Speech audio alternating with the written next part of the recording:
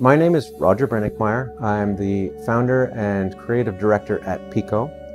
PECO stands for Plastic Essence Collaborative.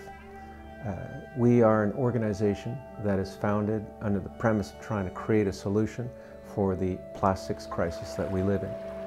Recycling systems in Vancouver are some of the best in the world, but can only take in a portion of the plastic that we use. But now, a local company here in Vancouver has begun upcycling several types of plastics and repurposing this material into impressive works of art. My hope would be that PECO is not only something that is a practical solution for the plastics crisis that we are all responsible for, but that we're having fun and that we have a stylish way of doing something about it in a sustainable manner.